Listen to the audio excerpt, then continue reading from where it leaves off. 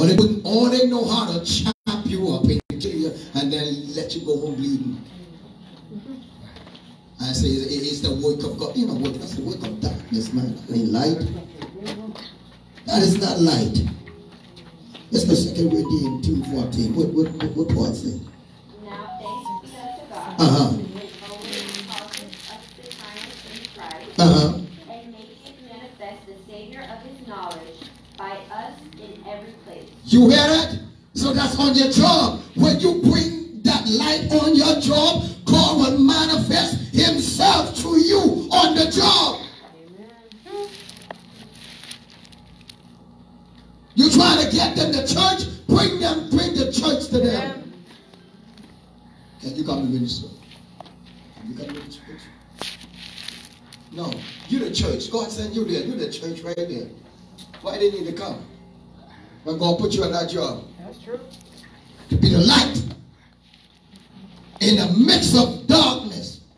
Dark people that are walking in gross darkness. And you look at them and you talk about them because you think that you never know. You forget. As Christians, we forget so easy, Sister Alita. We forget that once upon a time we was right there.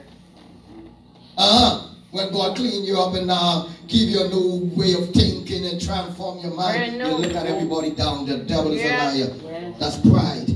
Yes. Come on, somebody. Amen. He sent you on that job so you can convert your boss.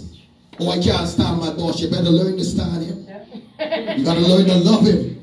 Love him so much until you pray for him. And I'm talking nice prayer. Not God remove him.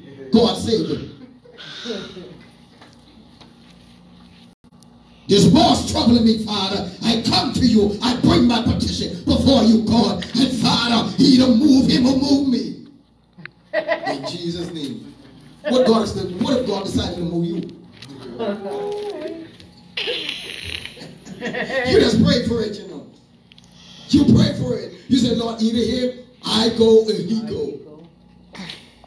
Don't be surprised when you go. That heathen can be the one that God has predestined to bless you. Yes. And he don't know it yet until you bring the light. Yes. So stop pushing people out of your life.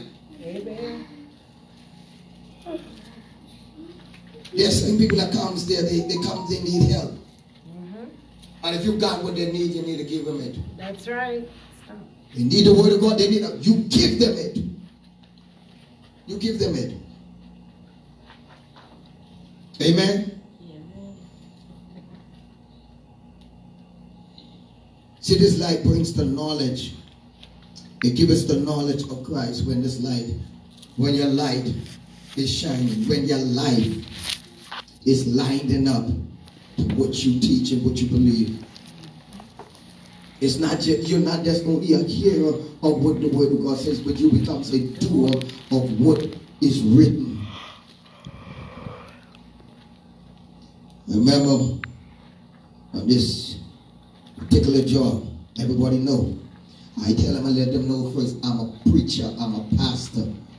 And there's certain things, if you start to cussing and say that, I can walk out. Because I don't allow myself to be around that environment. So I said, I'll dismiss myself. But I ain't condemn none of y'all. That's true. Because I know y'all are sinners. That's what sinners does. That's true.